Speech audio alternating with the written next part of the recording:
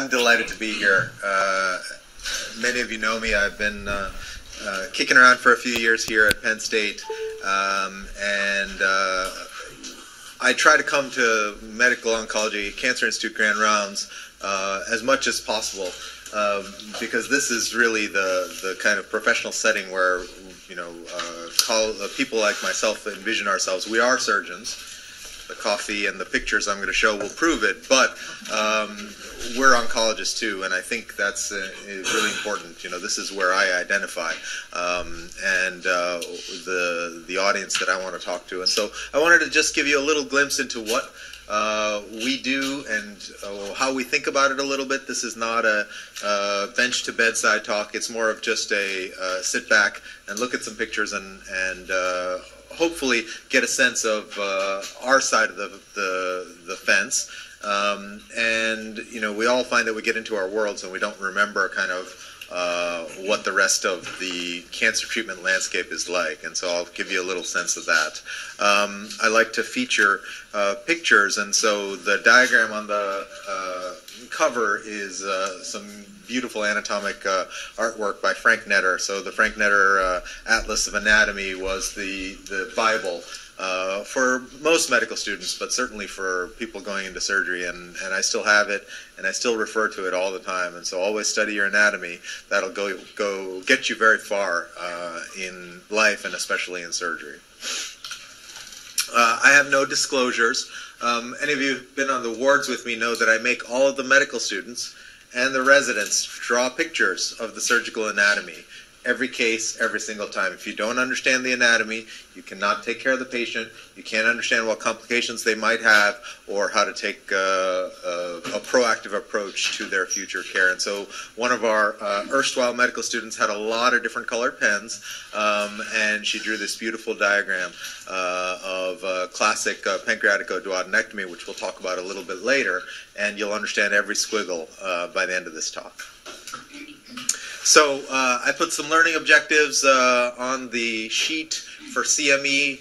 We'll try to get to those, but this is my outline. I think you have to understand the backdrop for pancreatic cancer, the demographics, the idea that this is a poor prognosis cancer with late detection and few options for screening.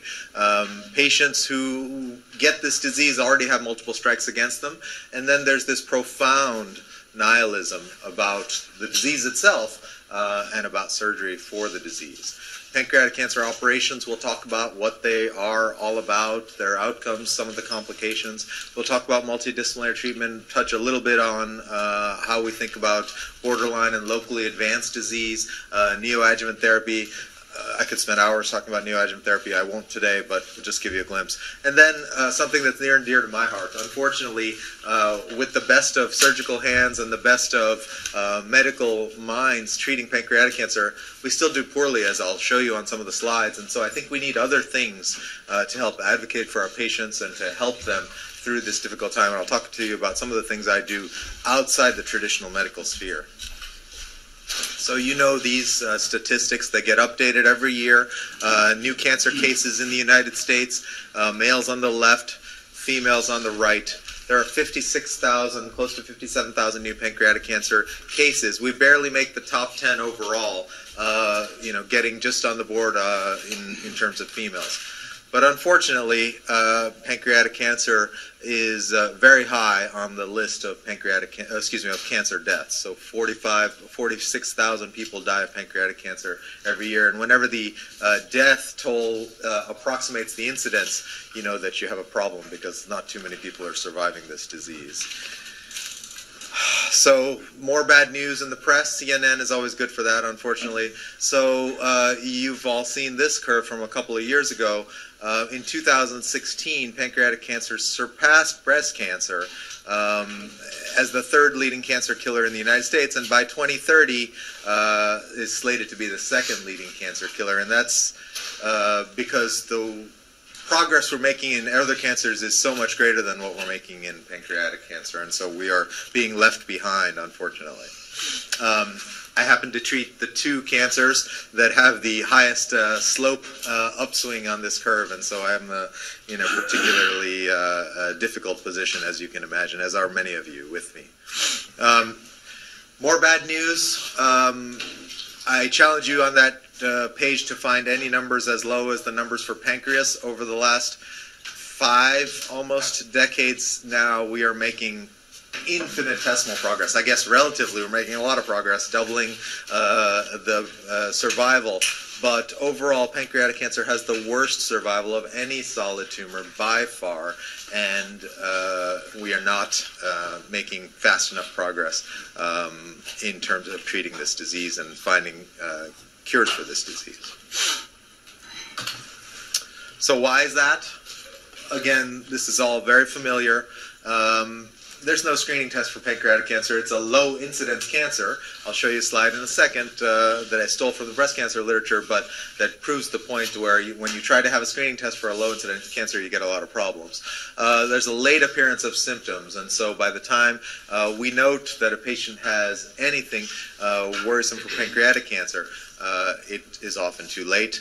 Rapid growth and spread. Although the pancreatic cancer has probably been in the patient's body for years by the time we diagnose it, once we know it's there, there's usually a very rapid growth and spread. And so this is a graphic from one of the society's pancreatic cancer foundations in Europe, and I thought was particularly useful to sort of understand some of the pains and these some of the symptoms, and these are protean. Every one of these symptoms can be caused by 10 other things that are much, much more common than pancreatic cancer.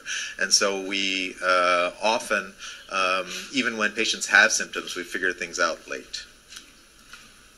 So why is screening so difficult? You all know this. It's basic statistics. If you have a rare tumor with a low incidence, I stole the pictures from the breast cancer literature, I apologize, but if you have that and it's not easy to define a risk at a group that's at high risk, then you're at a very high risk for false positive when you implement a screening program in any large subset of the population. And so here you have 1,000 women where 10 of them will have breast cancer out of the 1,000, so 1%. If you have a screening test that picks up 90% of the people with cancer, you'll pick up 9 of the 10 with breast cancer, and that'll be your true positives right over here.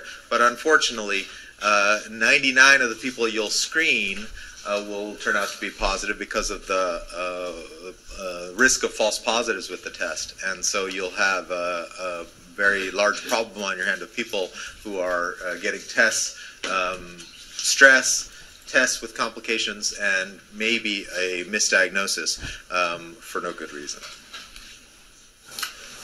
So there's a little bit of hope, I think, on the screening front for pancreatic cancer. This is some recent work out of Suresh Chari's group from the Mayo Clinic. They have a very unique situation where in Olmsted County in Minnesota, they have very good public health records. So they took a population-based cohort. They found people with new onset diabetes, and then they started looking at other characteristics which will help them enrich the population, find a high-risk cohort which can then be considered for screening. So some of the things they looked at was the change in the blood glucose, change in weight. Obviously, we know that age is a risk factor for pancreatic cancer. And if you put those things together into this score in a patient who already has new onset diabetes, they were able to kind of enrich their cohort and come up with a group that is at very high risk on the left here, an intermediate risk group, and a low-risk group. And the low-risk group in this, again, relatively small population-based study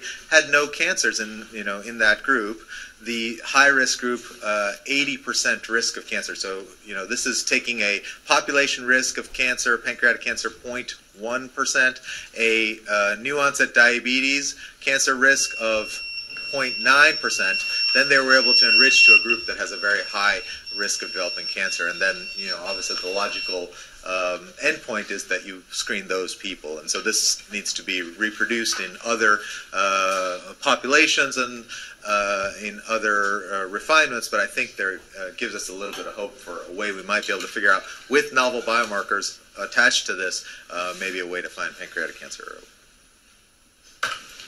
Okay, so this is my patient and your patient, but we all know that the patients who come to us have a lot of strikes against them already. So the median age for most GI cancer patients is greater than 70. Pancreatic cancer is nearly 75, and so the patients are elderly.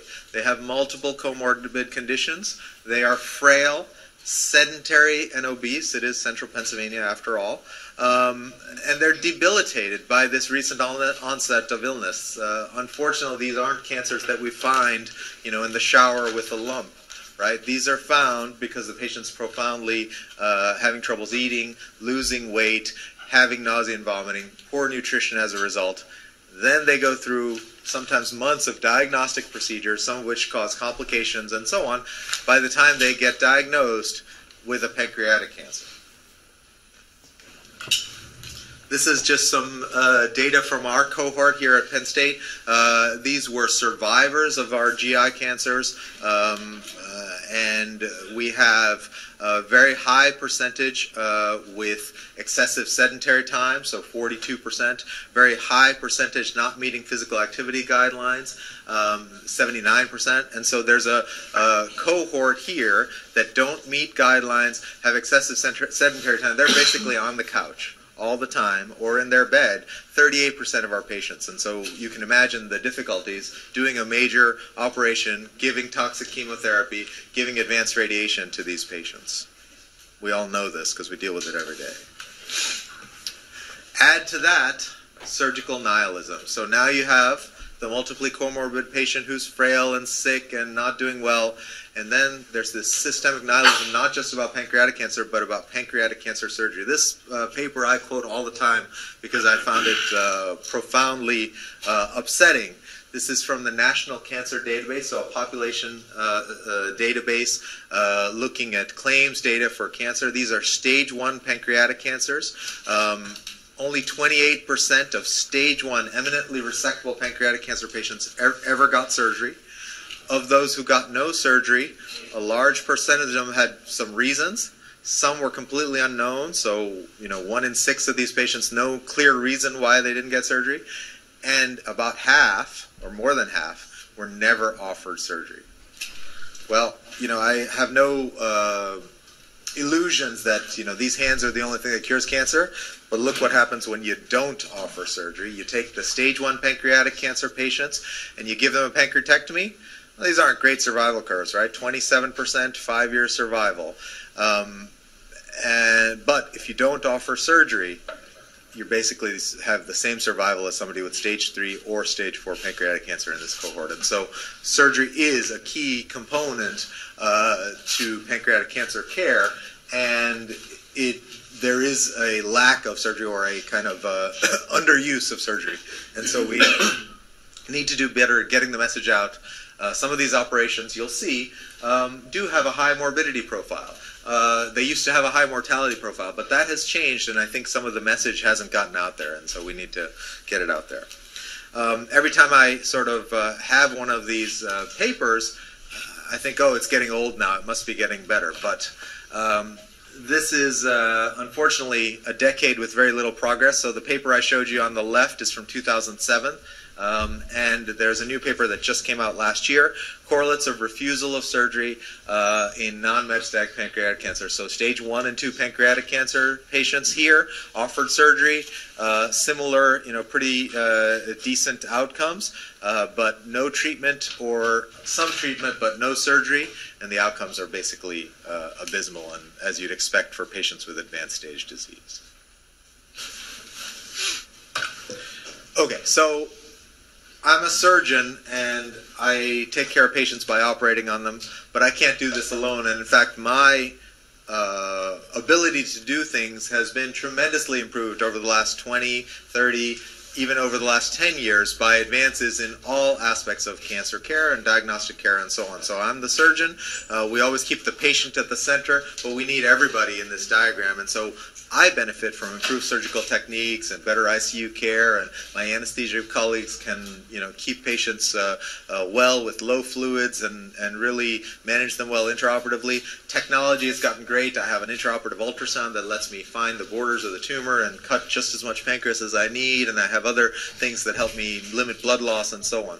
But I need everybody in this room. So gastroenterology and radiology have always been our partners in diagnosis of advanced GI cancers, and really Dr. Moyer and his group are the cornerstone of diagnosis for pancreatic cancer with their advanced endoscopic technologies, newer imaging, and then our interventional radiology college, of course, help us every day and get us out of trouble. A lot of the complications of pancreatic cancer surgery are managed now by others, non-operatively, in a large percentage of cases, when before we had to take patients back for major morbid operations. The people in this room, medical and radiation oncology, doctors, of course, are really helping us with improved therapeutics and technology, targeted therapies, precision medicine. We have so many better options for treatment of pancreatic cancer, and I'm not going to go into a lot of the data, but we all know that we are making progress. Slow, as we saw earlier with some of the demographics and the survival curves, but progress nonetheless. Please remember, it's all over the NCCN guidelines, and thankfully is mentioned there, but pancreatic cancer is a complex disease that's best taken care of at high volume institutions. This is the data for surgery. A classic paper from John Berkmeyer and his group at Dartmouth when he was at Dartmouth, published in the New England Journal. Across about 10 different major operations, they showed a very stark relationship between hospital volume. They also showed it later for surgical volume, and mortality. And this has later been shown for complications and hospital stay and adjuvant therapy. All kinds of things are better in high volume centers because the people are used to dealing with these diseases every single day. And in pancreatic resection, this was the steepest of the curves. The difference, five-fold difference between mortality in a low volume hospital versus a high volume hospital is very striking.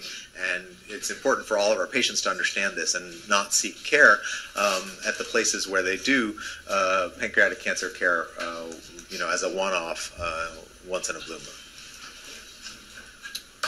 Okay, so now the picture show. Again, I'm here to tell you a little bit about what we do, how we think about what we do, and give you a sense of some of the operations. These are very big operations with a significant morbidity profile, even in 2019, and so I think it's important to understand those. So, not too much gore, just in case anybody's eating breakfast. But so this is our classic presentation of one of our patients. I always ask the medical students to pick off, 6 different abnormalities on this CT scan, single cut. They don't get to scroll, and I won't do the same here, but I'll show them to you. There's a hypodense mass here, right in the head and uncinate process of the pancreas. Now, as we get more cuts, you see some of the classic findings of a patient with pancreatic head cancer. This patient presents with intra and extra hepatic biliary ductal dilatation, as well as pancreatic ductal dilatation. And so that's the classic double duct sign. These pancreatic head cancers very early can obstruct the confluence of the bile duct and the pancreatic duct, and that's how we find them. Unfortunately, tumors that are in the body and tail of the pancreas can grow much bigger because there's nothing for them to obstruct. The symptoms are minimal until they're quite large or quite advanced, and so we find those much later than tumors in the head of the pancreas. And so there's a double duct sign. The patient has a hypodense mass in the pancreas, in the pancreatic head, has a dilated gallbladder, has pericholecystic fluid, intrahepatic and extrahepatic biliary ductal dilatation. So very classic picture. If you see this in a person of a certain age, it's pancreatic cancer until proven otherwise. So everybody knows this guy, right, of a certain age. This is the classic commercial from the 70s. Don't squeeze the Charmin. This is Mr. Whipple, but not quite Dr. Whipple. This is Dr. Whipple. He was a surgeon for Columbia. He gets all the name credit, but there are plenty of people before him that did even the same operation or parts of this operation. Dr. Whipple performed a series of pancreatic head resections in the 1930s, and the first ones are actually done in a staged manner, but he gets credit and gets the name recognition for the Whipple procedure, which is this. You know, I like the cartoons. No fancy pictures for me. You draw it out, and you sketch it out for the patient right there, and you show them what you're going to take out. We'll come back to this later. Unfortunately, patients don't remember what I draw for them, but at least they've heard it once. So a classic pancreaticoduodenectomy involves taking out all these organs en bloc because they share a blood supply. So the pathology is here in the periampullary region. So the ampulla vater is the valve where the bile duct comes in to the duodenum in the head of the pancreas, and that's a classic place where you get periampullary malignancies. So the most common is pancreatic cancer, but also true ampullary cancers of the valve itself, bile duct cancers that are distal, and occasionally duodenal cancers. And so all of these can be treated with this operation where we take out the pancreatic head and the duodenum. We usually take out the antrum of the stomach, the distal bile duct, and the gallbladder. And these all share a blood supply. This is done en bloc with all the regional lymph nodes. And the specimen comes out. Then you have some work to do. So unlike other operations where you take out the tumor and you're done, here there's a lot of reconstruction. And so important things, the patient wants their pancreatic enzymes to still flow into the intestines for fat absorption.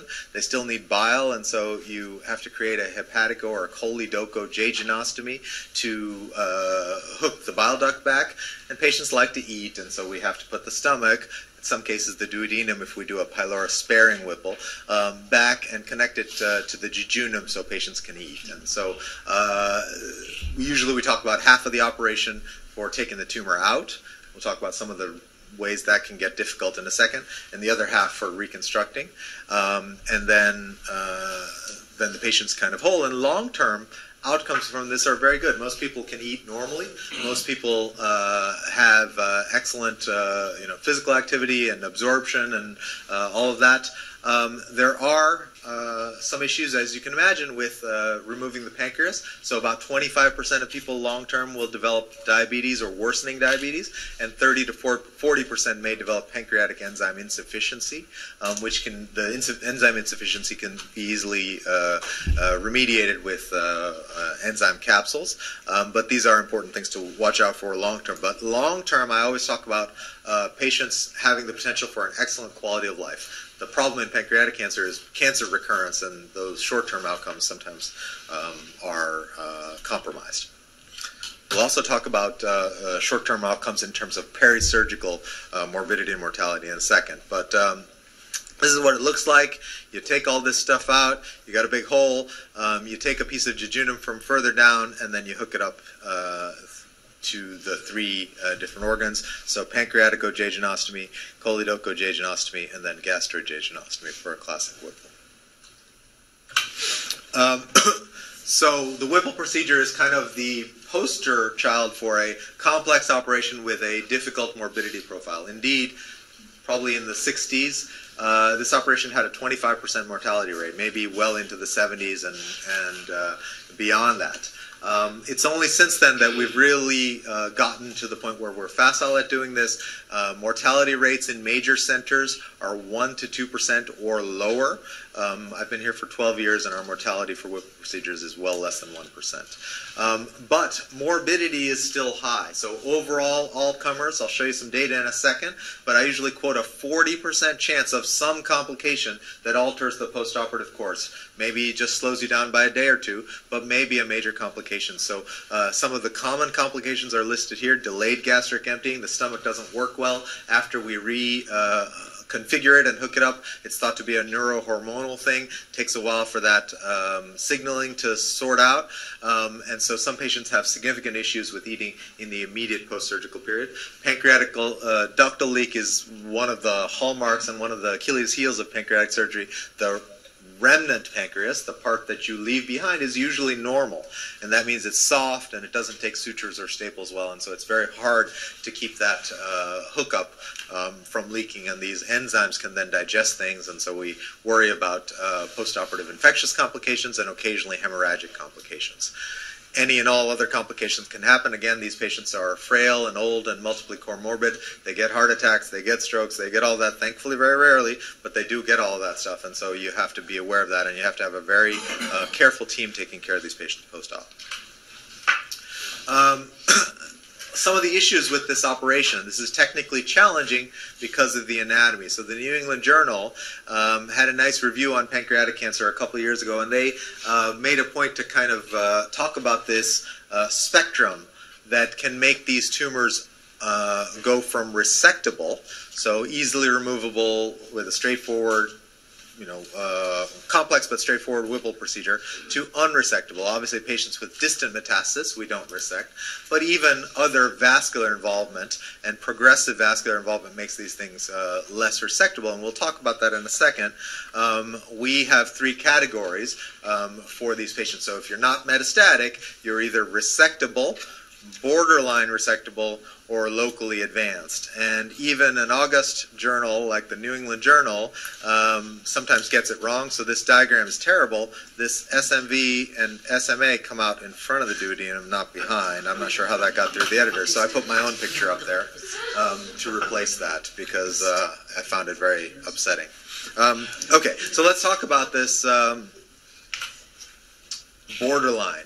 It's a weird term, and there's a lot of literature out there about it.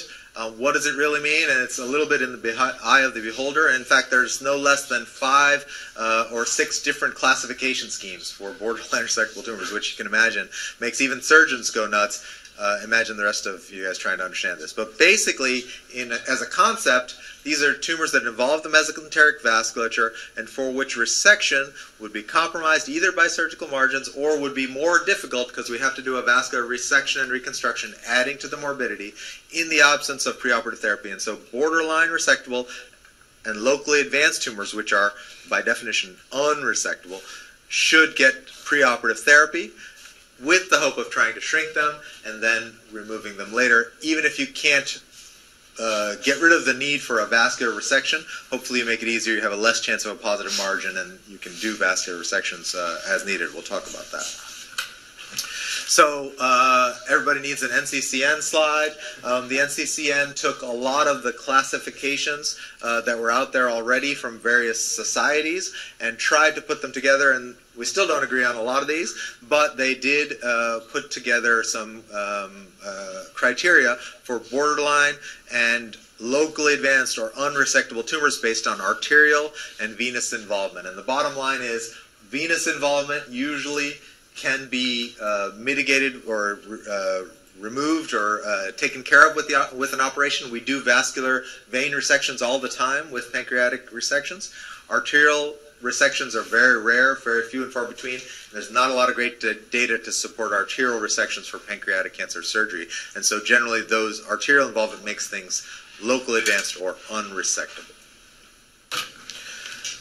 Then you get problems with terms. Our radiology colleagues are wonderful, but everybody, it's a little bit of an art. So you look at the vessel and you say there's abutment, or there's pinching, or impingement, teardrop, flattening, shifting. I actually took this slide from a talk given by Chuck Vollmer, and it describes all these great terms we use, but nobody knows what they really mean. And so they try with degrees of encasement and so on to make it more objective, but it's still hard to know exactly what these things are, and borderline sometimes in the eye of the beholder.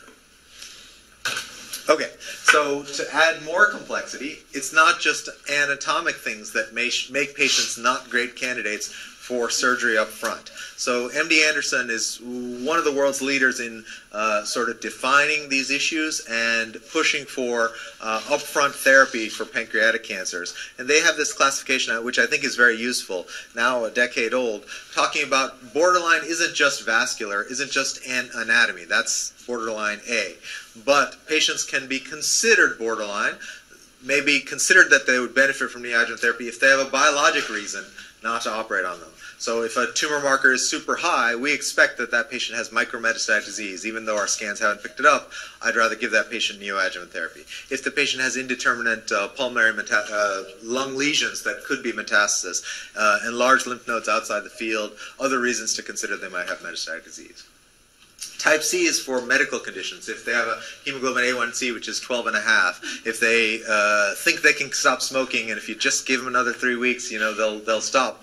I'll take it. I will do anything to kind of get my patient fit for the operation beforehand to decrease complications afterwards. And that's this whole idea of prehabilitation. And I take that very seriously and will push patients off operations off if I have a good alternative, good neoadjuvant therapy option in those situations. So back to our patient. If you look, those astute in the room, notice that this tumor was abutting this circle, which is the superior mesenteric vein. And so a lot of these tumors, despite our best efforts, involve the vasculature. And so what then do we do? As I told you, venous resections are actually quite common and can be done with minimal increased morbidity. They do increase morbidity a little bit, but this is done quite regularly to get a negative margin. Dr. Dixon did one of these this week. We do them probably in 20% of our Whipple cases. And so you have a tumor here. This is the pancreatic body and neck, which are normal. This is the aorta and the celiac axis. This is the portal vein going up into the liver over here. Splenic vein and SMV. And this peeling the head and uncinate process off of the blood vessels is the hard part of the Whipple operation. And so here you see it's made even harder by the fact that this tumor is encroaching upon this side wall of the SMV. If you try to peel it off, either you'll get into major bleeding or you'll get a positive margin, or both. And so what we do is we clamp it, we cut it out, and then if it's a small enough defect, we sew it back together. If it's a bigger defect, we put a vein patch, and that's a very relatively straightforward thing to do.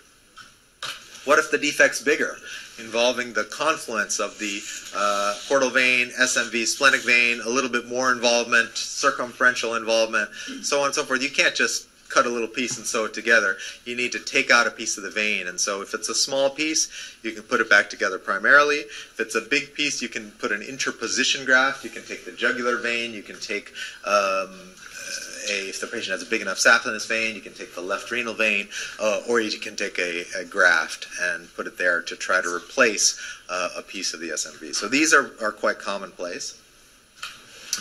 This just gives you the kind of all the different options. So from a small repair to a side bite to a primary reconstruction to an interposition, and interposition with plugging the splenic vein back in, each with a little more complexity. But we do these quite regularly. So I'll get back a little bit to this idea of extended resections, but first let's talk about some other operations. Get back to the show and tell. So this lady had breast cancer and was getting screening, one of our patients, and lo and behold, the screening CT scan revealed a pancreatic tail mass. Dr. Moyer or one of his colleagues put a needle in it, found that it was adenocarcinoma. Here you can see a hypodense mass. The normal wispy kind of contour of the pancreas here goes away and it becomes more solid. And there's stranding and inflammation around here. This is a pancreatic tail mass nestled in the hilum of the spleen. You can't see it on this cut, but maybe involving the splenic vein and splenic artery as well. So what do? Well, you can take that out with a left-sided or a distal pancreatectomy. You always have to take peripancreatic lymph nodes and usually the spleen to get the splenic hilar lymph nodes. So used to remove resectable disease in the tail or the body of the pancreas, removal of the pancreas, the lymph nodes, and often the spleen. Lower complications profile, we don't have as much reconstruction. We have no reconstruction to do here, but still a major issue with pancreatic leak, 15 to 20% from the stump of the pancreas where you've cut. Problems with bleeding and infection and other things post-op, just like any other pancreas case, but a lower complication profile, as I'll show you in a minute when I give you a summary of the morbidity and mortality of these operations. So that's kind of what it looks like. We have something in the middle of the pancreas. We get out around the pancreas a little bit to the patient's right of where the tumor is. We often use an ultrasound to map the contour, map the blood vessels, find the pancreatic duct, and figure out where we're going to safely cut the pancreas away from the tumor.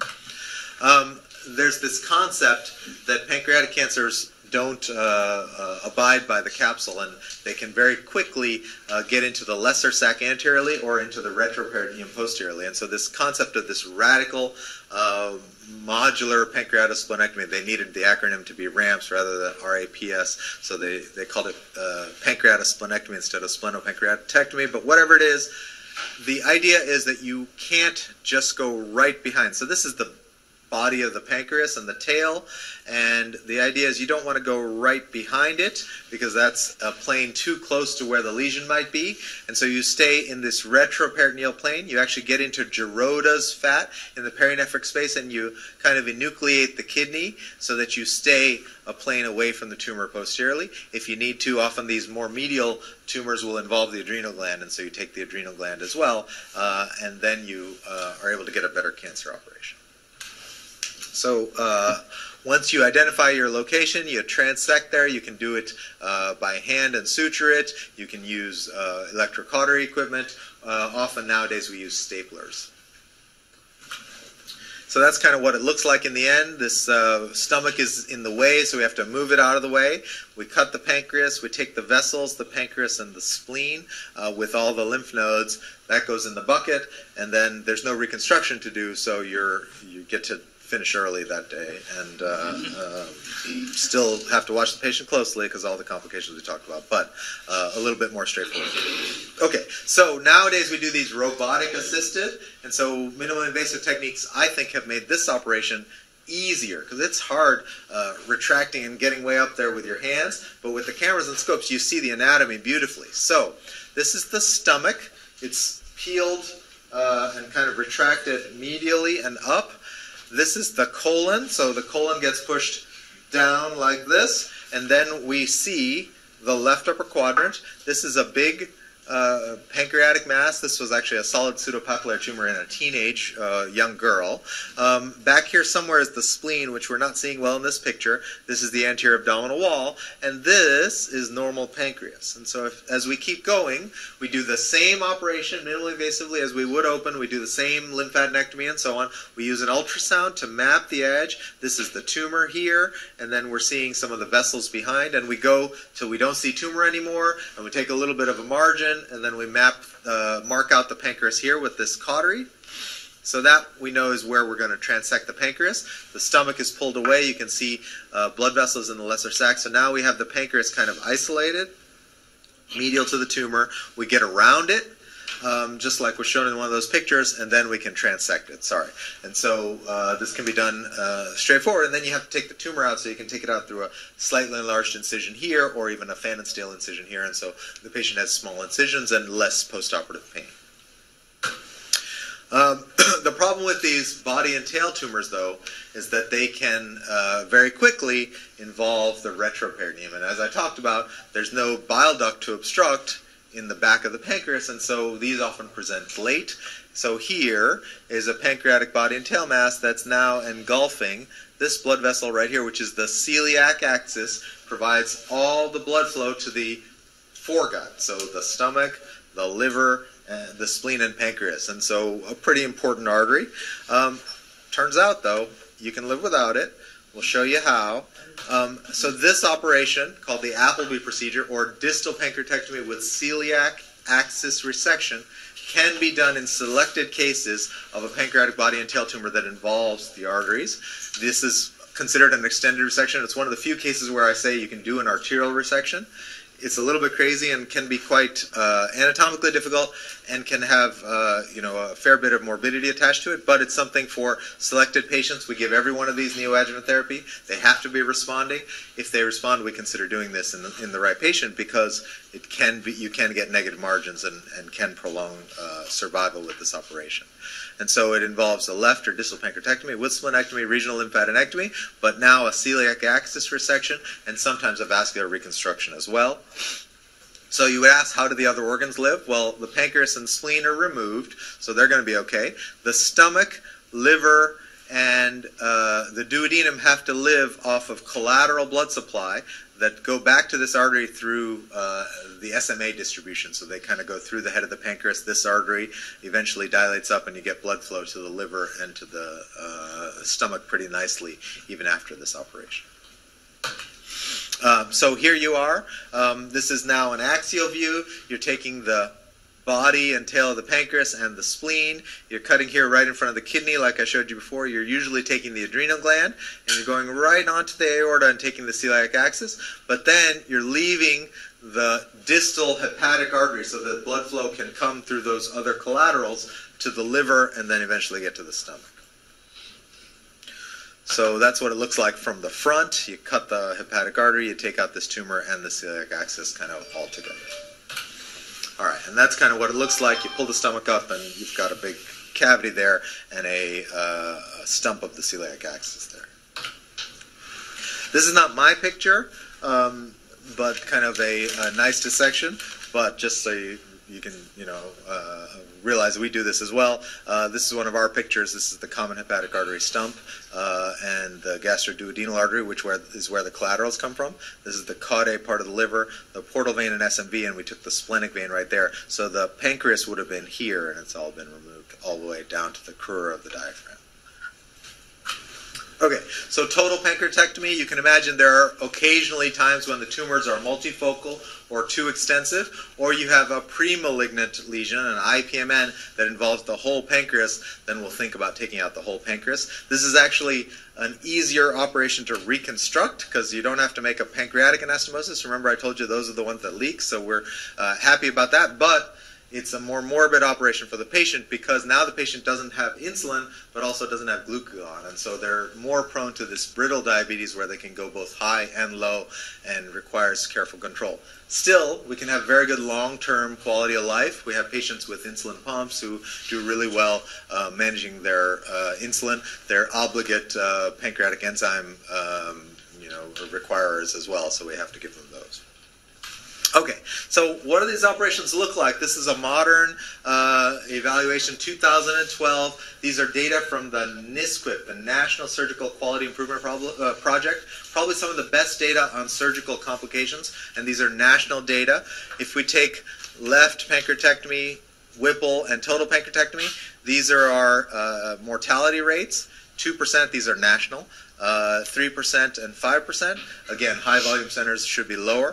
Serious morbidity and any morbidity. So I still quote 40%.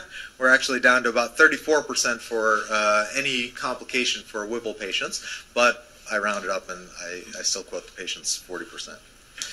There's a lot of back and forth about extended resections and vascular resections and multivisceral resections and do they increase complications, should they be done, and so on.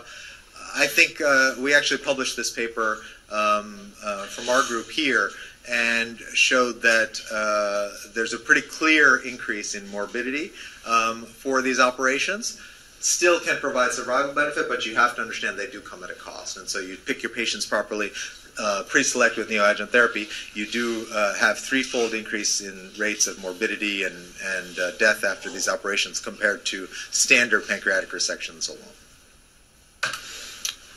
There you go. Okay, so I'm just going to briefly talk about neoadjuvant therapy. We all know, and medical oncologists talk about this in all kinds of different tumors, and so that's a topic for another time. But we know that neoadjuvant therapy can be used to treat micrometastatic disease, to ensure that patients undergo multimodality therapy, to also ensure that patients who aren't going to benefit, meaning those who progress, don't get this big operation with all the morbidity still in 2019 that we have.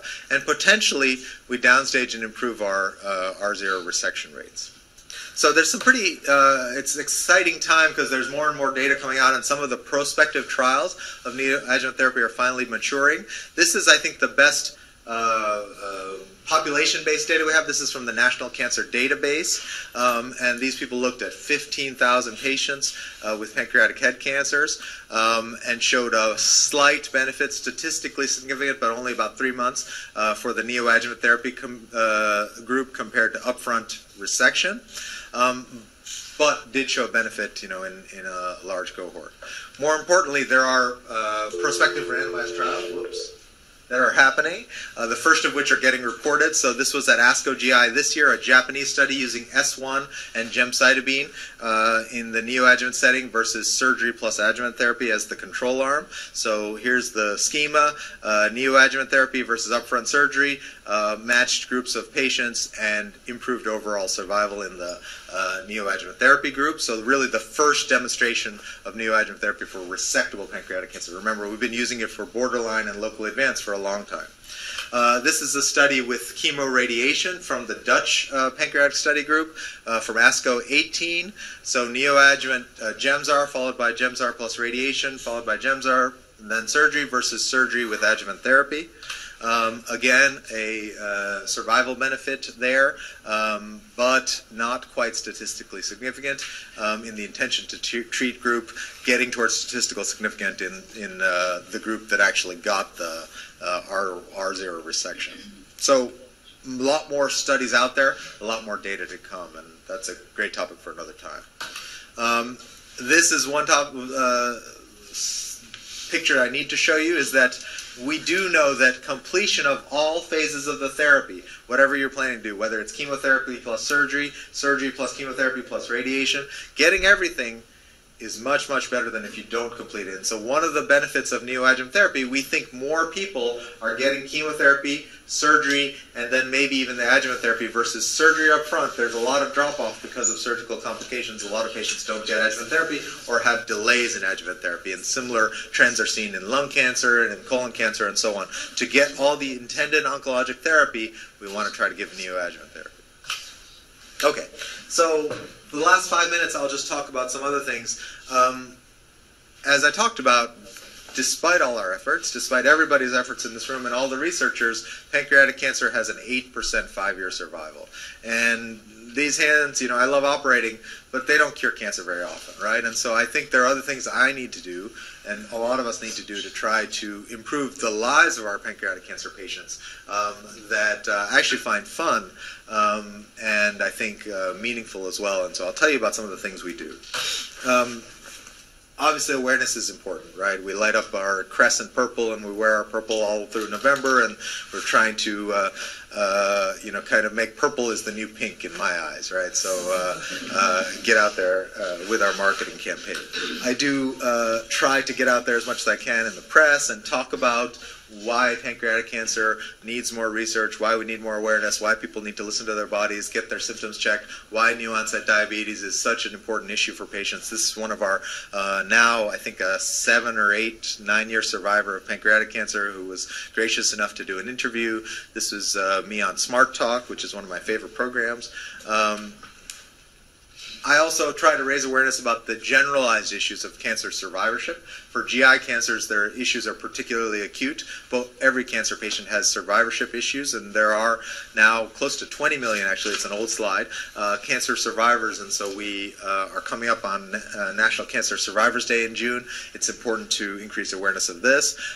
Survivors have this great gift that they've survived cancer, but they have long-term effects from their treatments, they have after effects, they have survivor guilt. There's all kinds of psychosocial, emotional, spiritual issues that happen and that we need to be aware of and help patients through.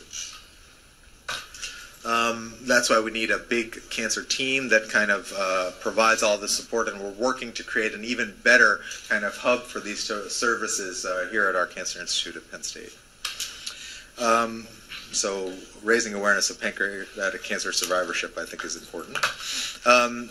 Silly things. We give a certificate when somebody leaves our clinic and is no longer needs to be seen, but I think it helps to kind of improve awareness.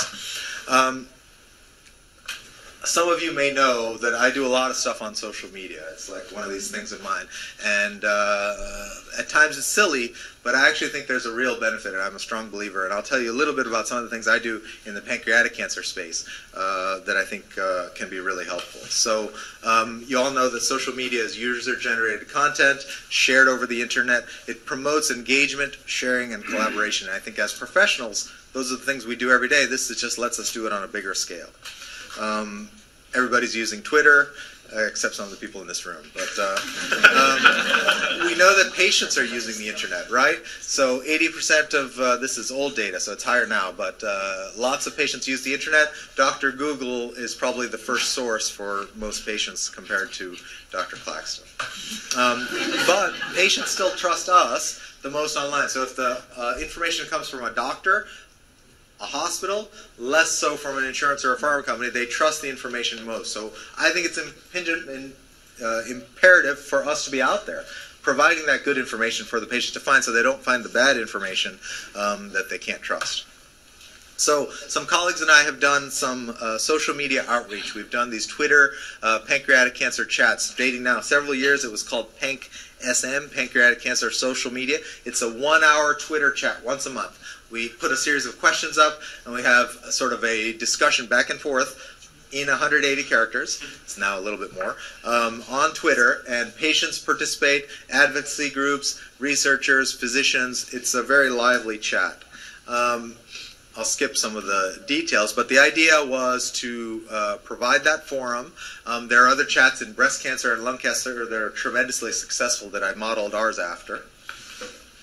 And it sort of provides a online chat room, kind of a support group in space, and it's easier for people who are far-flung in small communities who don't have a support group at their cancer center or in their town.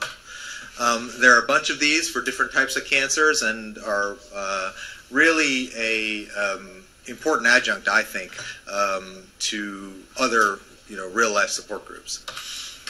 I'll tell you a little about one chat we ran. We run a surgical intervention for pancreatic cancer chat about once a year. The topics rotate. So this was from last April. So I'm one of the hosts of this chat, and the engagement is phenomenal. So these are kind of the statistics, the leaderboard. So the number of tweets you put up. Impressions is a metric of how many people see each of these pieces of information. So some of these Twitter pieces of information have thousands and thousands of impressions, and overall, millions of impressions. So there's a lot of eyeballs on this thing. What they do with them, we don't know. But the point is, you can get to a very big audience very quickly with these forums, and I think that's part of the power of it. This is some data from Deanna Tai, who actually gave grand rounds here last spring, one of my good friends in this space. From her breast cancer support group, they did a survey of the patients, found that 80% increased their knowledge, a bunch of them sought second opinions, a great majority of them had decrease in anxiety, and 72% sought advocacy or outreach as a result of the breast cancer social media chat. So I think there's a great role for these types of things. So we have best practice guidelines on how to be safe on social media that I participate in. I think it is important. But the bottom line is it's out there. I'll tell you one more anecdote. There's we'll skip back to this. So there's a Facebook support group for patients who've had the Whipple procedure called the Whipple Warriors. And it's mostly patients, about 6,000 worldwide, and they're from everywhere. And they do a roll call every now and then, so you get to see where everyone is. And they talk about everything. It's amazing what I learned just as a consultant to this group. I don't participate because it's their space. Occasionally we'll have a forum where a couple of the physicians on it will answer questions, but mostly I just learn. And they talk about symptoms, they talk about some of the after effects, they talk about not even knowing what organs they have left. Even though I know, I drew all those diagrams and spent an hour talking to them, they don't remember because they heard the C word and then they stopped listening right afterwards. And so you learn a lot by being out there where the patients are. And they're talking whether we're there or not, so we might as well be there learning from them. I'll close just with a couple cartoons. Social media has kind of got this reputation for being kind of silly, and isn't real world research and all that kind of stuff. And it's true, but it is an important currency in 2019. So I'll close with this. This is shared with permission from one of my patients, and he just sent me this letter with excerpts from his Facebook page, and then I blanked out some stuff that was identifiable. So he wanted to take a picture with me at our 2-year mark, because he remembered I had told him that the first 2 years were the most likely, for him to get recurrence, and so he was very happy. And in honor of this, or to celebrate this, he was going to start running again. So he used to run a lot before surgery, hadn't really run a significant amount. And so he just sent me this week. He just ran a half marathon just a few weeks ago, and did well despite some Charlie horses and so on. But this is really what we're looking for, right, is improving patients' cancer survival, but improving their quality of life, getting them back to what they want to do. And so I found this tremendously gratifying. So that's all I have. I'm happy to take any questions or any comments.